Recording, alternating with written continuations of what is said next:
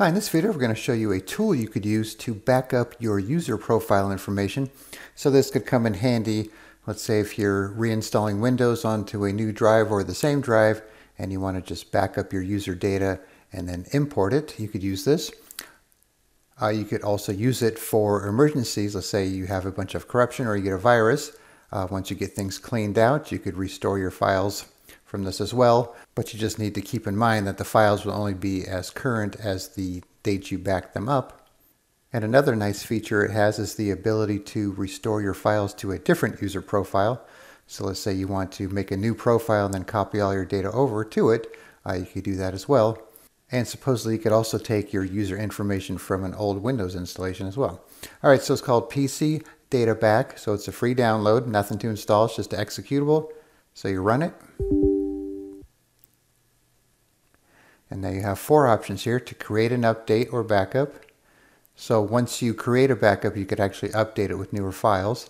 Restore a backup, restore from a custom location, such as the Windows.old folder or a different volume, and then the option to copy or move user data to another account. Okay, so first we're going to make a backup of this user profile here that we're on. Okay, so we're going to click on Start Backup. So now you could pick which accounts to back up. So you could back up all or just some. So right now we're using Todd. So we'll get rid of the other ones here and just have Todd. And then you could also back up additional folders. So let's say we want to have this confidential files folder here as well. And then you could pick all the folders to back up, even application data. So we'll skip that for the sake of time. So this one has some documents in here. And then we'll also skip all other folders for the sake of time. Okay, so it gives a default backup name. So we'll pick a folder to back it up to. I'll put this on a different drive, so you should be backing it up to a different drive.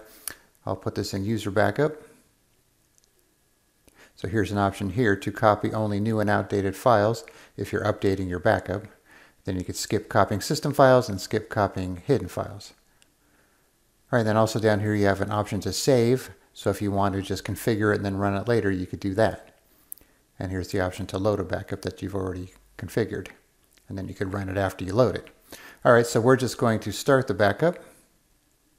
Then you have some options for what the computer does when it's done here. We're just going to leave it at do nothing. So this will take several minutes here, so we'll pause the video and be back when it's done. Okay, so successfully backed up the user data for Todd here. So we'll click OK. All right, so now we're going to delete some files here. All right, so we'll delete everything on the desktop here.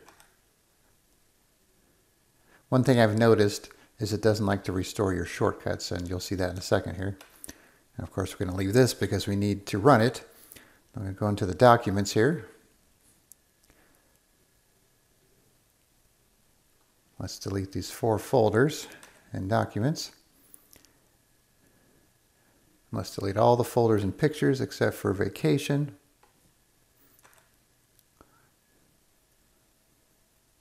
And then we'll call that good. Okay, so now we're going to go back home and do a restore. Okay, so we need to find the backup file, which is on our D drive right here. Okay, so we're restoring Todd to Todd. And here's our extra folder here that we've selected, confidential files.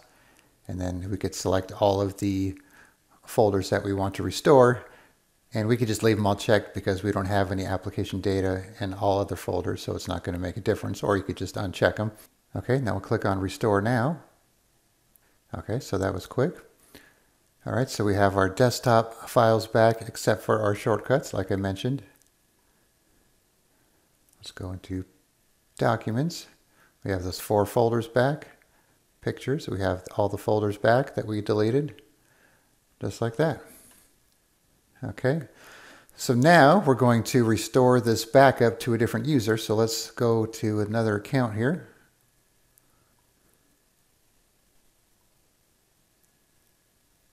So we'll go into Cindy's account here. All right, so you can see Cindy has nothing on the desktop. nothing in documents, and nothing in pictures. So this is just a new account with nothing going on here. So let's log back out.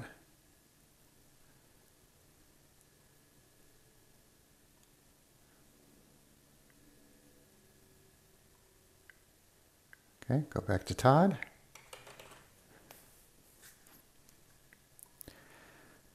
Okay, so we're going to copy move user data to another account.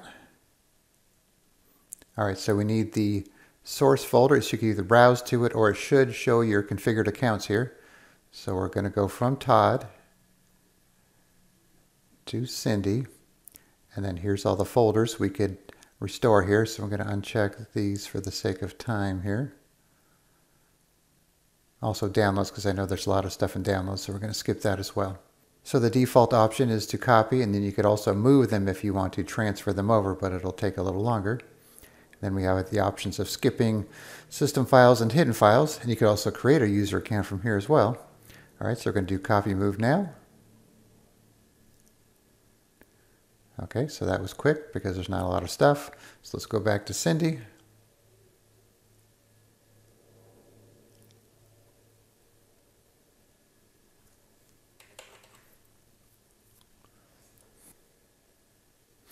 Okay, so now you can see Cindy has these files on the desktop that Todd had, even the PCData Back. Let's go check out the documents. All right, so she has all the documents here. And then the pictures as well. Simple as that. All right, let's go back over to the original user here.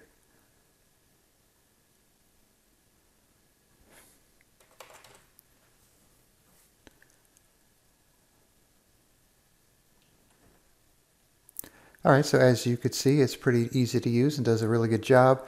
So obviously this is not a substitute for regular backups, but it's something you could do before maybe configuring a new computer or before reinstalling Windows as a secondary step in case something happens with your normal backup. Then you'll be able to restore it using this tool. All right, so I'll put a link in the description where you can download PCData Back and you can try it out for yourself. All right, thanks for watching and be sure to subscribe.